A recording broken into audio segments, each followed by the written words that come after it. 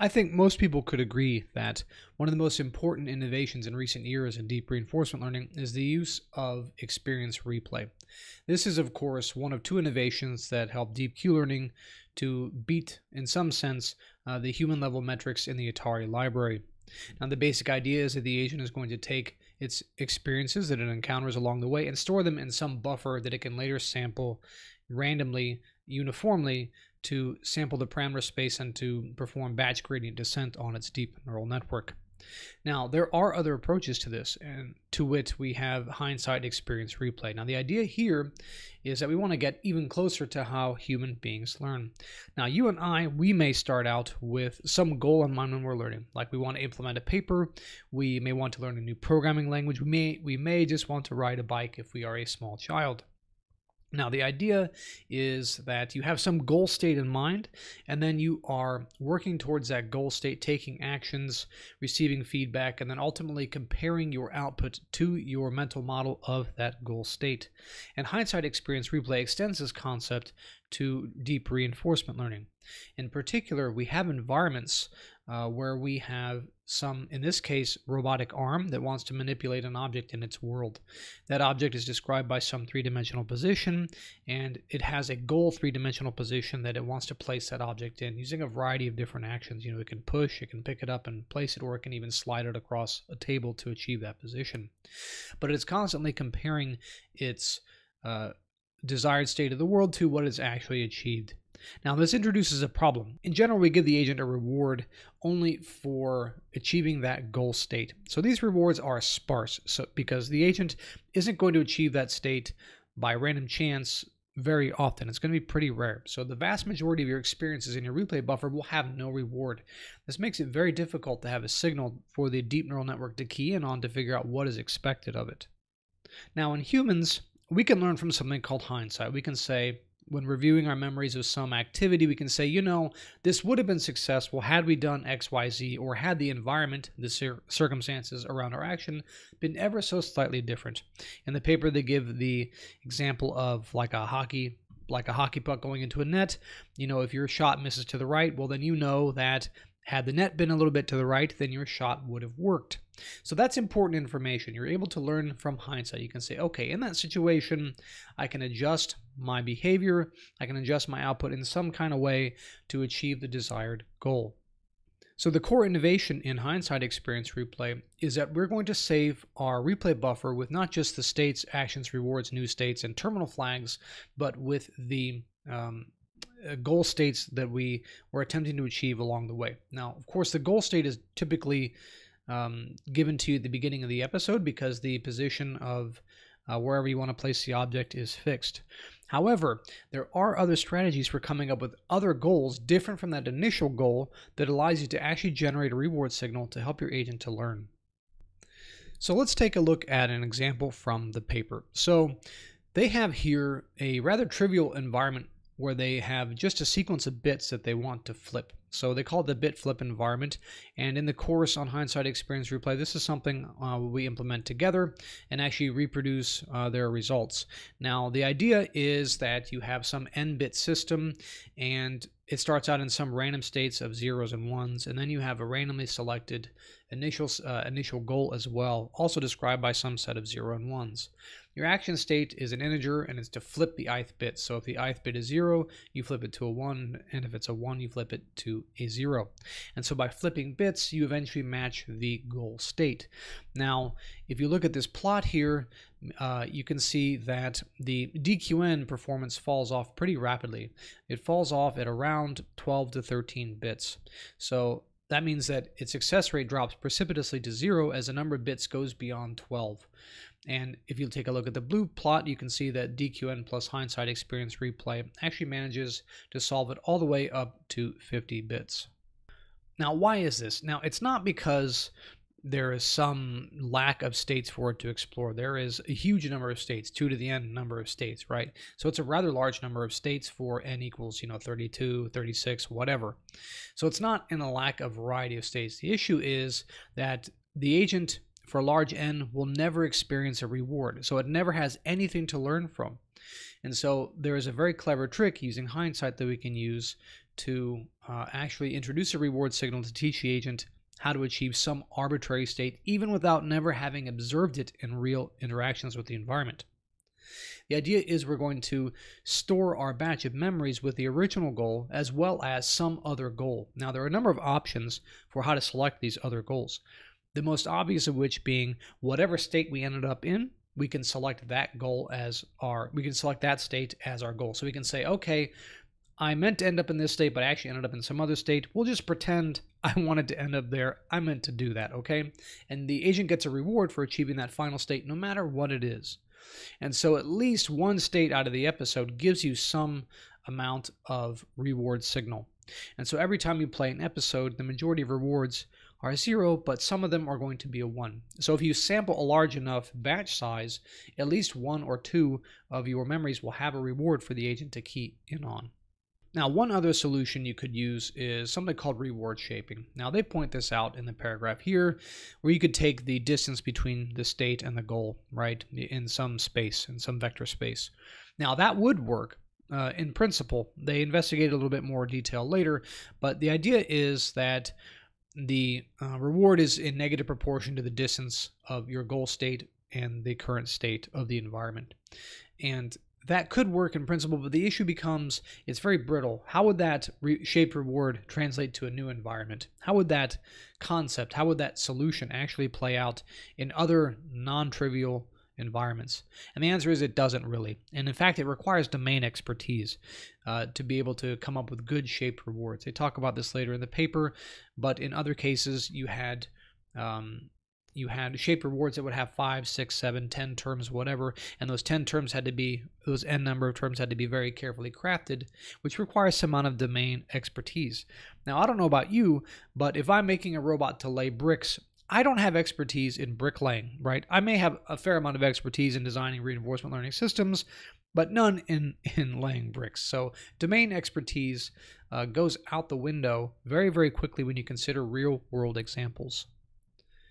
And so the use of something like hindsight experience replay becomes even more important because it is generalizable. The agent actually learns something it can generalize to totally unseen states. It never has to see the goal state to get there. And it also can generate novel strategies for achieving some arbitrary state. So here is their hindsight experience replay algorithm. And this is what we implement in my new course on hindsight experience replay, link in the description below. You have to start off with an off policy algorithm. That kind of goes without saying. If you're going to be swapping out goals and the goal is an input to the policy, then it stands to reason the current policy you're training on is going to be different than the one you use to generate your experiences. So it has to be off policy. Of course, they use DQN for discrete action spaces for the bid flip environment, and then deep deterministic policy gradients for the continuous action space environments. Then you have regular regular experience replay, and then a reward function that maps your goals to some reward function relative to your states. And then one difference compared to what we normally do in DDPG and DQN, we learn at each time step. It's a temporal difference learning method, but we use a type of update here that is more similar to what you would find in Monte Carlo based methods like, say, vanilla policy gradients, reinforce with baseline. But the idea is you're going to play over an episode, collect all of your experiences in some temporary buffer, then replay that episode, and for each step of your episode, take the original goal and calculate some new set of actually achieved goals and calculate a new reward function. So then you're storing the original memory as well as your augmented memory with the hindsight experience replay goal as well. So you actually, you don't discard your initial experiences, you keep them, but you augment them with the hindsight experience replay goals. Then after you play an episode or some number of episodes, you can perform batch update on your deep neural network by sampling some mini batch of 64, 128, 256 memories and feeding that to your deep neural network to perform your update. Now, they came up with a variety of environments to test all of this. You can see it here. The basic idea is that there's a robotic arm moving around on a table. It's got a gripper. In some environments, the gripper is fixed, so it can push the ball, puck, or block towards a goal, it can pick it up and place it in that goal, or it can slide it across the table into that goal. So 3 novel environments. Now this is using Mujoko, which I don't have a license for. Maybe you do. Perhaps you are an academic researcher. I do not. I didn't want to pay for it. It turns out there is actually an open source equivalent to this called Panda Gym. You can look it up on GitHub. It works really well. It has the same interface. It's set up exactly the same way to the Mujoko environment. So if you look up like OpenAI's code on this and try to implement it using their Panda Gym environment, you won't have to make any changes. It has parity 1-to-1. So it's very, very useful. It's an excellent open source library. I highly recommend you check it out. Then they go on to talk about states. We already talked about that. In the case of the robot, it's joint positions, joint velocities, object positions, and object velocities. Goals correspond to 3-dimensional positions of the object in the world that you want to achieve with some tolerance. You don't have to get it exactly in. It's like horseshoes, hand grenades, and nuclear weapons. Close enough is good enough. Then you have a reward function that just maps. It says, okay, is the position within the tolerance? If yes, give the agent a reward. If no, give them a reward of -1. That's something I didn't mention, is that the rewards are either -1 or 0. So if you don't get within the tolerance of the position, you get a reward of -1, and if you do, you get a reward of 0.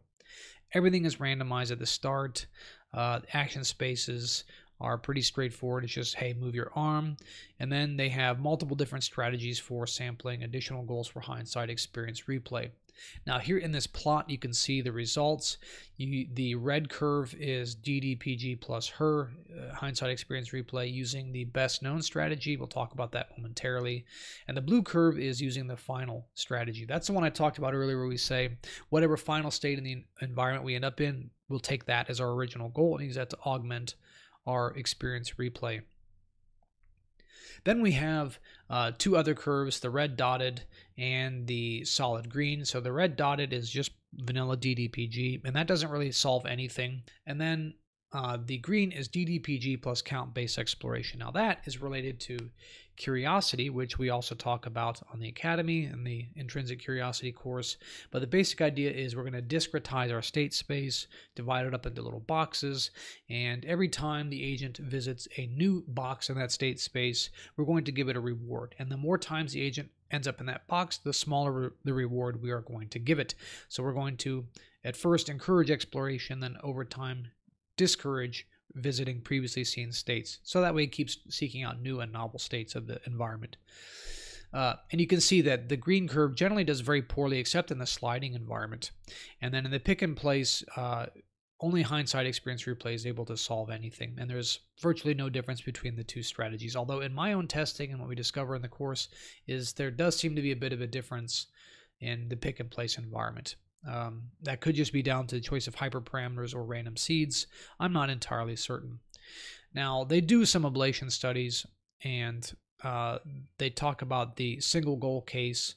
And one thing that sticks out to me here is the vast difference in DDPG plus count-based exploration. Now, this is something I have no explanation for. So if you take a look at this pick and place plot on the right, the green encompasses a large area. So it actually looks like in the single goal case, meaning not using augmented rewards, I believe, that the count-based exploration does actually really well. But why is that so different than up here where it does nothing? What is it that they're changing between these two? I don't exactly know. I don't understand exactly what they're doing. One other thing I didn't mention, and now that I'm kind of rambling here, it might be the case, is that they're using something,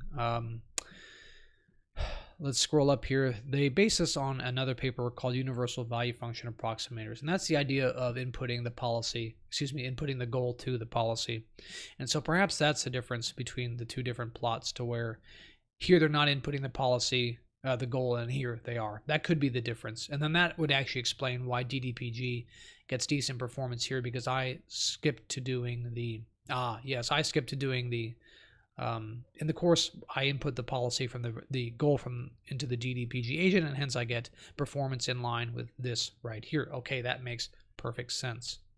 So then they talk about, what if we combine, reward shaping with hindsight experience replay? The results actually turn out to be quite bad. So which is strange. You would think that if you do two things that make a lot of sense together, that you would get better results than doing one thing that makes sense, right? And it's not the case at all. You actually get significantly worse performance in all the environments.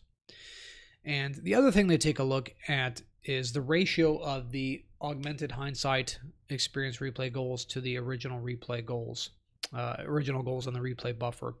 And so they investigate 3 other strategies. Future. So in the future strategy, we're saying, what if we take the current time step and then sample K number of states after that as our hindsight experience goals. And the other one is the episodic strategy, where we say we're just going to take K random states from the episode as the transition being replayed. So they could come from the past or the future in that episode. And then random. Replay with K random states encountered so far in the whole training procedure, so through your whole training buffer. So then if you take a look at the plot, you can see that the future and the episode strategy tend to do reasonably well. That's the blue, the red, and the green curves. For all values of K, they do relatively well in the pushing and sliding environment, whereas the final strategy, of course, only has a single goal, so it's K equals 1. It's just a straight line, and for some values it's better than some of the strategies and worse than others. It's kind of in between. And then in the random case, it really doesn't do well in anything except the pick and place, which is kind of interesting. So the key takeaway here is that you want K to be 4 or 8. So you want a 4-to-1 or 8-to-1 ratio of hindsight augmented goals to the original goals in your replay buffer. And you want to stick to either the final or future strategies, though implementing the random and the episode strategies is trivial to do. It's not difficult at all. But you do want to stick to the final or future and K between 4 and 8.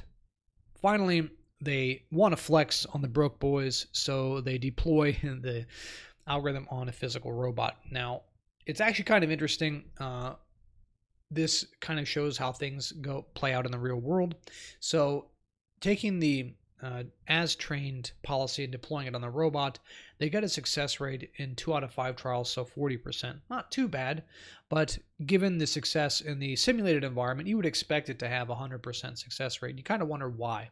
Well, there are a number of reasons, and chief amongst those is noise. Real systems, real physical systems have noise. You know, the camera has some noise associated with it. The motors in the robot have some slack. You know, all kinds of things can contribute noise. You get noise from the wall. If your electrical source is noisy, that's going to propagate to your system. It's very difficult to do noise. I actually did low temperature measurements of microwave emission and nanostructures in my graduate program, and one of the biggest difficulties we had there was isolating and reducing noise, because any amount of noise coming from your electrical source, other electronics in your room, could contaminate your experiment. So that was something we had to be very mindful of. And it's good to know that it does play a role here in deep reinforcement learning. And so the solution to that is, of course, to retrain, to kind of fine-tune your model by introducing some noise into your observations. And then voila, what do you get? You get a 100% success rate on a physical robot. So this is an example of deep reinforcement learning, training a physical robot to do something useful in the real world, like picking and placing, stuff like that. So Jeff Bezos, Amazon, if you're watching, take note. I'll be happy to implement this for you for the low fee of, say, $50 million. That's it from the paper. They have, of course, a lengthy appendix where they talk about the number of parameters, things that they modify. And there are a number of modifications they do, like target clipping, input scaling, normalization, changes to the exploration, all kinds of different stuff they do, multi-threaded training, which I show you how to do in a different way than we cover in the A3C videos. In particular, we use MPI, the message passing interface. So I cover all of the code to this, my own solution, on the Neural Net Academy. This was my first new course for my platform. If it's something that interests you, by all means check it out. Otherwise, I have to actually upload the code to GitHub. You can take my synopsis of the paper and combine it with the GitHub code and probably figure it out for yourself if you're that kind of person. If you want to save yourself the time, by all means check out my course. I hope that was helpful. Please leave a subscribe if you've made it this far. Leave a subscribe? No, please subscribe if you've made it this far. Leave a comment and hit that thumbs up button, and I will see you in the next video.